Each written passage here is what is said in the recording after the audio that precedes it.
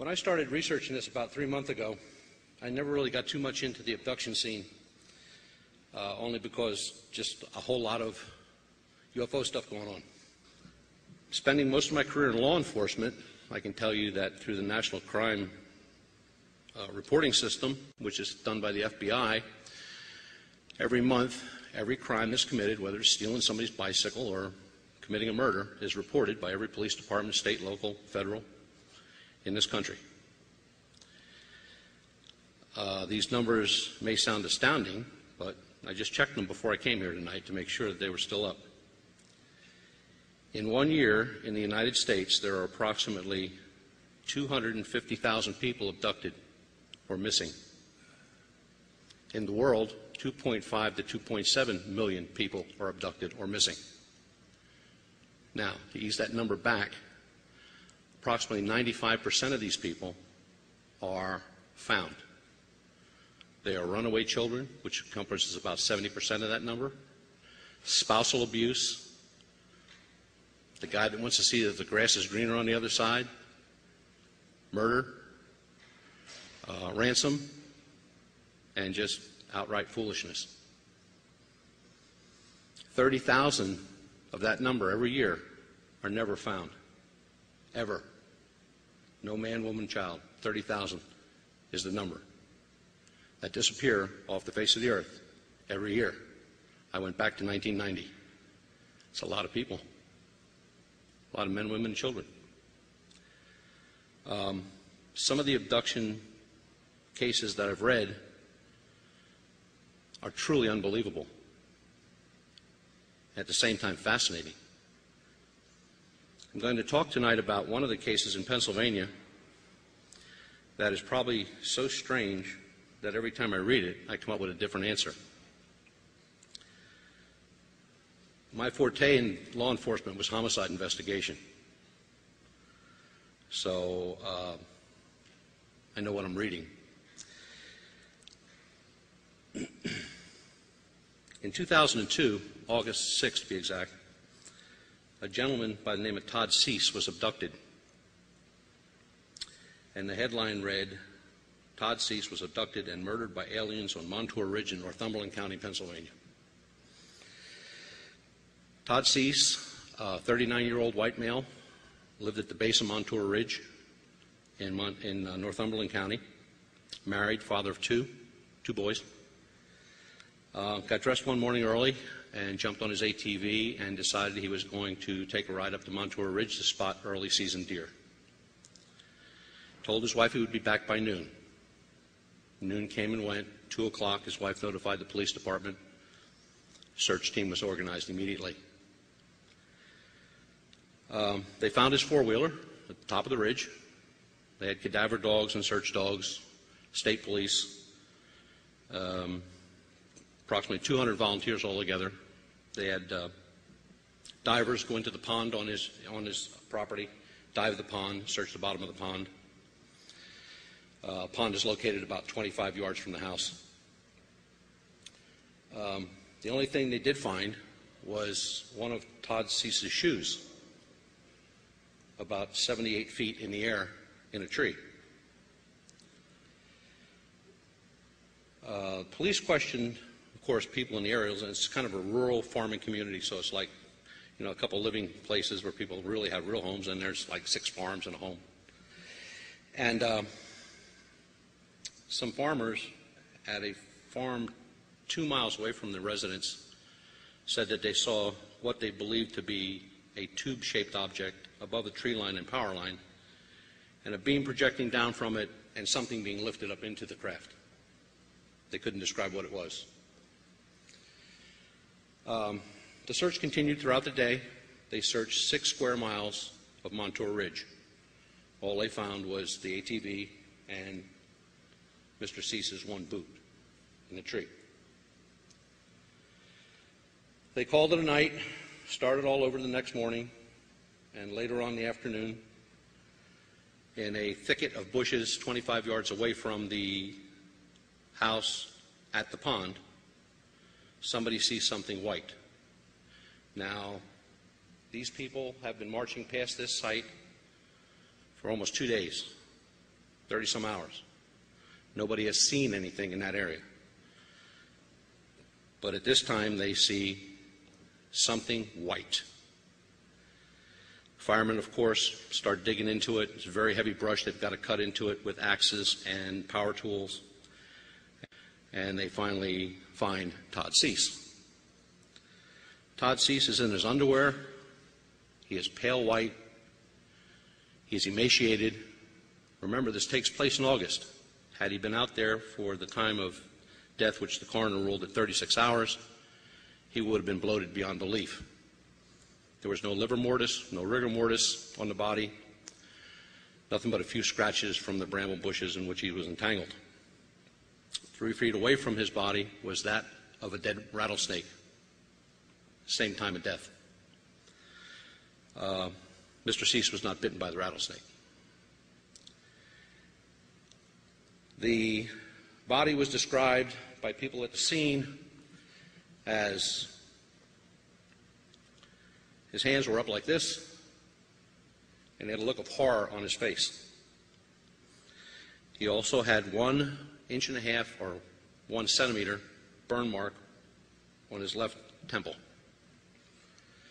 The body was removed without a coroner on the scene. Pennsylvania law requires that if your head is laying over there and your body is laying over there, I, as a police officer, cannot pronounce you dead. I have to have a coroner. That is law. Nobody can pronounce you dead but a coroner, no matter how many pieces you came in. The body was removed to Fort Indiantown Gap. Nobody from the family was allowed to view the body, and nobody viewed the body even before it was interred.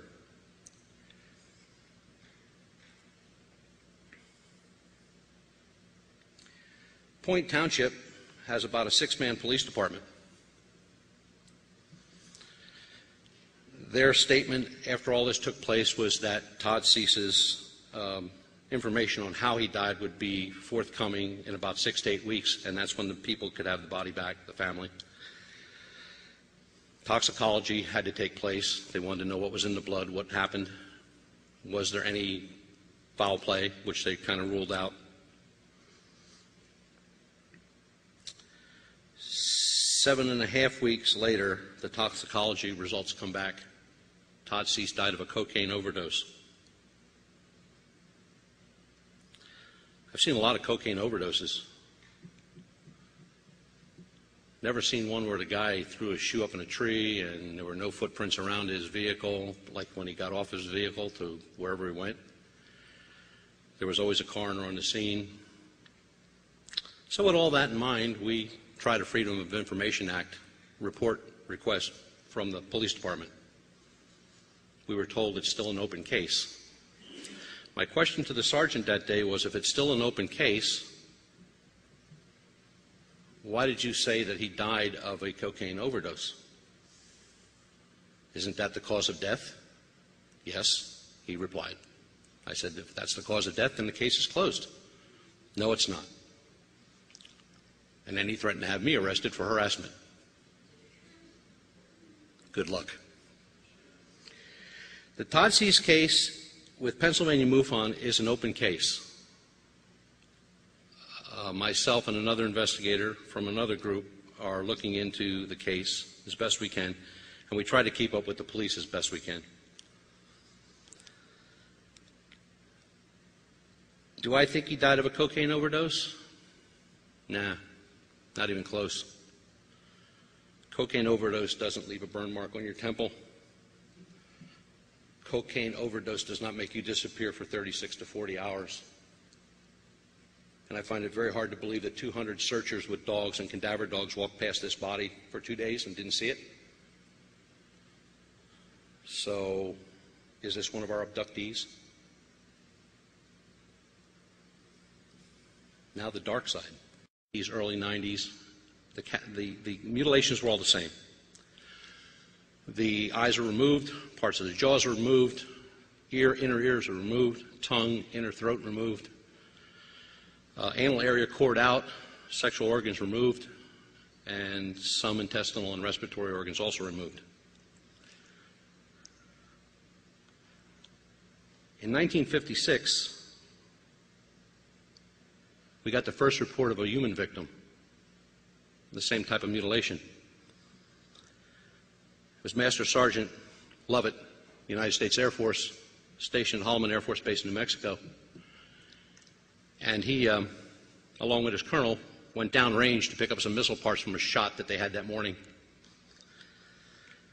The colonel's on one side of a little sand mound, and sergeant's on the other side, and the colonel hears the sergeant screaming, so he runs up over the sand dune in time to see the sergeant being drug off by his leg with something like a cable wrapped around his leg and being pulled into a saucer type ship. The colonel immediately jumps back in his jeep, heads back to headquarters, tells them what happened, and they immediately place him under arrest for murder.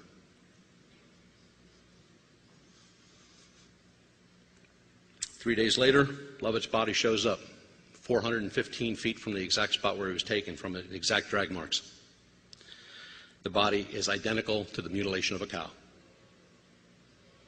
Everything is missing, just like cattle that have been reported since the early 50s.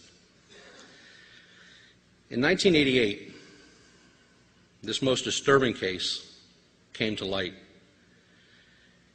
Had taken place in Brazil at the Guaraparanga Dam, which is a dam that supplies water. It's a man-made dam, supplies water right outside of Sao Paulo. Some fishermen are out in a boat, 3 guys in a boat, just doing a little fishing, and they look toward the shore and they see what they think is a corpse. So instead of checking it out, they hightail it back and get the police. Police show up, they take one look, they call forensics, and the forensic team arrives. The gentleman is done in just like Sergeant Lovett. Eyes removed, partial jaw, tongue, inner throat, inner ear. He has the same 1 centimeter puncture wounds on his chest, which remove lymph nodes, bicep, which removes a bicep muscle, navel, which removes intestines, internal organs, sexual organs removed, anal area cored out, just like cattle. And the body's remarkable. Again, no postal avidity, no livor mortis, no rigor mortis. Got to remember, when Todd Cease disappeared and laid up in that August heat, he should have been as bloated as a bus. This guy was laying for 40 hours. He should have been immense. The body was remarkable as far as an investigator is concerned. In all cases that I'm talking about here, the carcasses show no blood. The blood has been drained from the carcass, whether human or cattle. All the sensory organs are missing. And from what is gathered from the autopsies, it's some type of a sucking device that has some sort of a laser tip that makes the hole, cauterizes the wound, and then does whatever it does.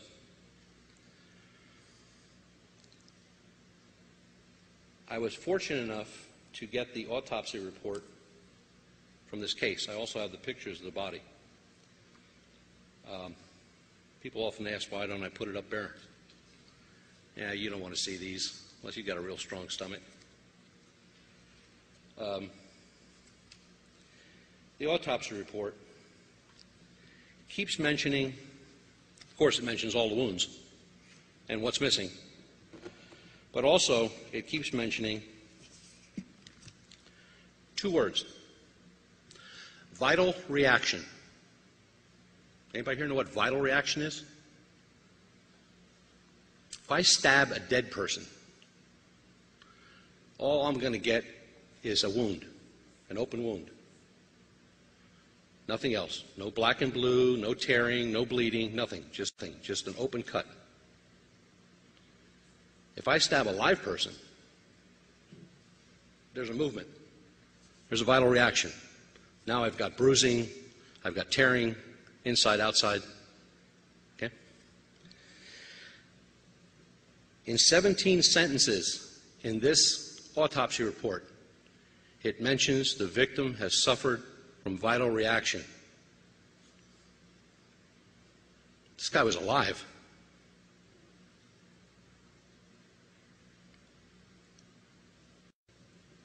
In 17 sentences in this autopsy report, it mentions the victim has suffered from vital reaction.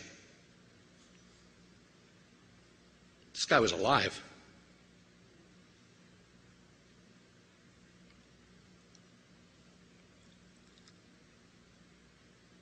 The disturbing thought of being butchered alive is very hard to comprehend. The true test of the vital reaction is to remove the skull cap during an autopsy. When the skull cap is removed and the brain is exposed, a vital reaction to a forensic scientist or a doctor, you would see a hematoma on a blood vessel. Not big, just a burst. Okay? That's the body's reaction to pain. So if you roll somebody over and you whack them on the back of the head and they go unconscious, probably not. They're just going to have a hematoma and they're going to have a headache. If you roll somebody over with a steamroller very slowly, inch at a time, foot at a time, the brain just goes haywire. The brain can't handle that kind of pain, and the person passes out, which is a good thing. This guy's skull his brain was covered with them. From front to back, all lobe areas were covered with hematomas. This gentleman was alive when this took place. Then I came upon a case which was a horse that was found in Colorado. When eyes are removed, you have a viscous type of fluid that flows. Not blood, it's just fluid behind the eyes. The investigator's standing there and he's looking at this horse's face and he's just staring and staring and staring, and he finally comes to the conclusion that, wait a minute, if the eyes were removed and the horse was on his side, the visceral fluid would have went this way. But instead, the visceral fluid went right down his snout, over his lip to his missing jaw. That horse was alive. He was standing up.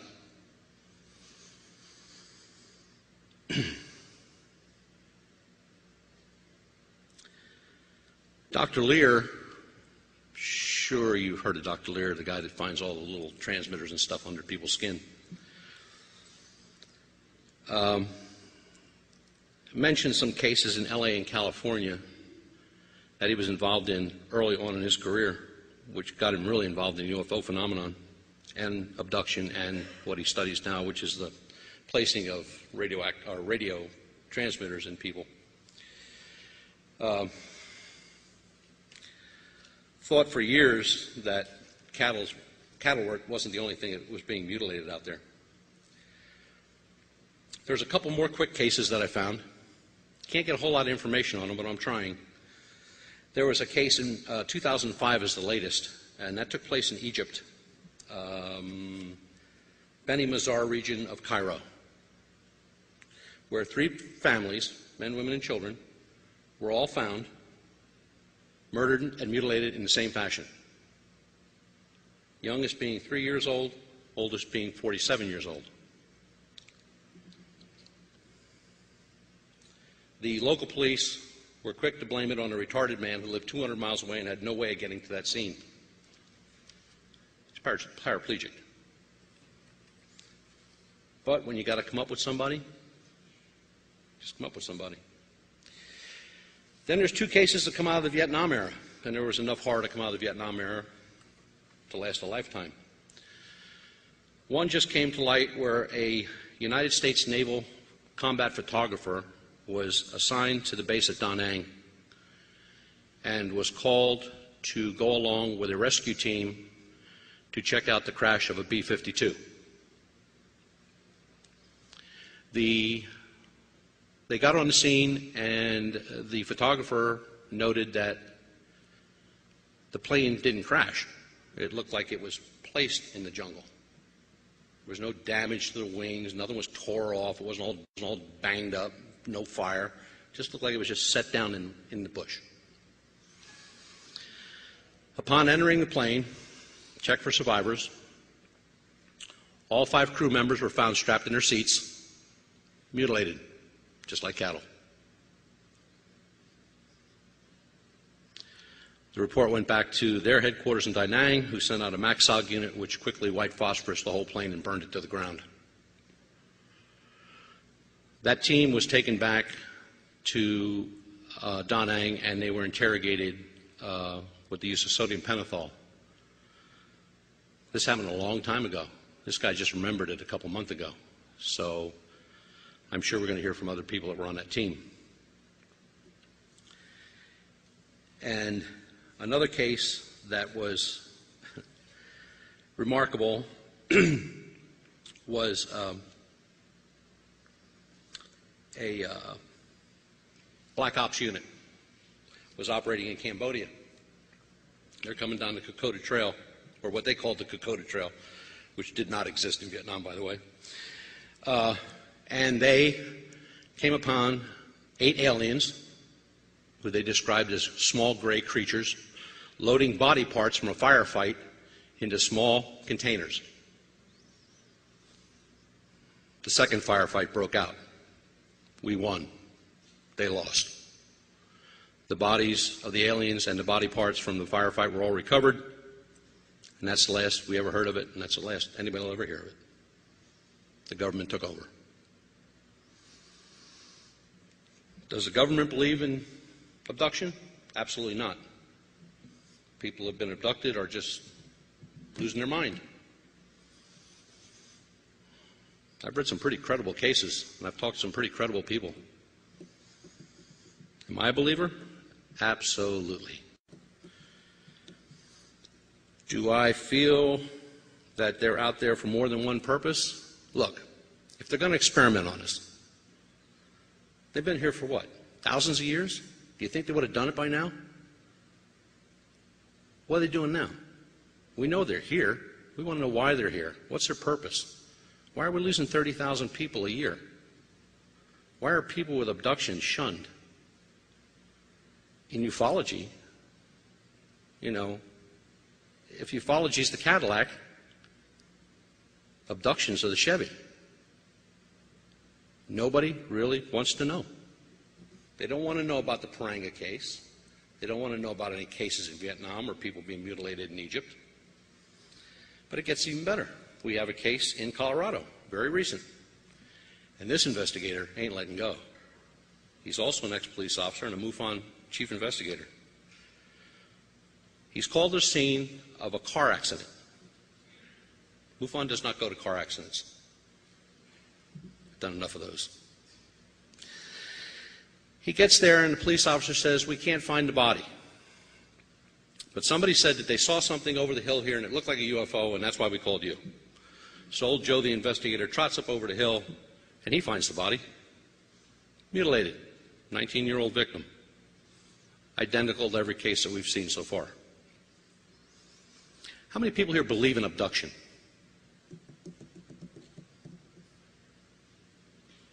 It's true. It does. It happens. It has happened. The Todd Cease case, we're not going to let go of it. That old sergeant up there who thought he was going to have me arrested for harassment just bit off more than he can chew. We will find out what happened to Todd Cease. I've been contacted by the family. They're backing me up 100%. First they didn't. First time they called me, they threatened me with a lawsuit. I don't know, shooting my dogs, whatever. They just went berserk. But we will find out what happened.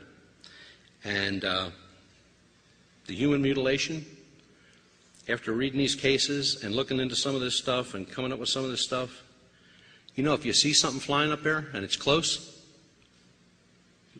run like hell. Don't call me. Don't think about anything. Just get out of there. Just go. Because I have no idea what they want. can't be experimenting. I mean, we're not that sophisticated that it takes 2,000 years to investigate one of us or experiment on us. There are many cases that are just shoved aside or ignored. If you're investigators out there, or you have an interest in this phenomenon, and I got this from Peter Robbins, and I found it to be a very, very true statement. If you want to know about all this stuff, you need to have your own library. Build your own library. Get the books on abduction. There's tons of them out there, written by really great investigators. John Mack, Jacobs. I mean, there's a ton of them. They'll give you all the information you need, which will take you to this, the internet, which is loaded with information. You just got to know where to find it. So you've got to think outside the box.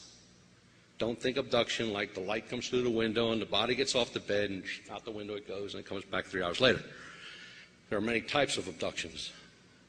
The ones that concern me the most are the 30,000 abductions.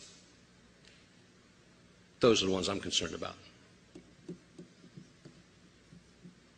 I can't imagine 30,000 people a year just vanishing. And when I say vanishing, I mean no trace at all.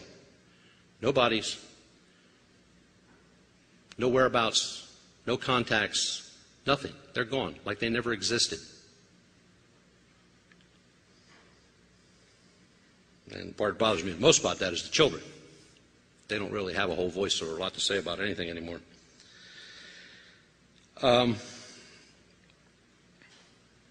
There are not that many cases in Pennsylvania that we've encountered with abduction. And I think the reason of that being most people are distrusting. You know, somebody's going to tell me something, I'm going to call the newspaper. Not happening. I'm not a real newspaper guy. Matter of fact, I've been dead 3 times because of newspapers. They don't get anything right. I would never turn over anything to a newspaper. We have a Contact Us section on our homepage, which is www.pamufon.com. Last page says Contact Us. You put something in there that you need me to look at, or you want me to look at, or you want to tell me about, that comes direct to me. It goes to nobody else. My number, my website, and my personal email address is right there. You can get me in a matter of minutes, and you'll get a call back very shortly. The abduction phenomenon is getting stronger, larger, all the time. There seems to be no let-up. Worldwide, like I said, 2.5 million people a year. What about all the countries that don't report those statistics, like Zambia, Angola, all those third world countries that they don't report anything? So how many more people do we add? I did a statistical check to see on the percentage of change year to year since 1990. High points of abduction were 91, 95, 2001. On average, you get a 1 to 2% increase every year or decrease, one way or the other. In those specific years, you had a 10, 12, and a 14% increase. So now what we need to do is we need to go back and look at the UFO sightings in those areas for those years and see if they increased. It's the only way we can put this together. But like I said, if you see one, run.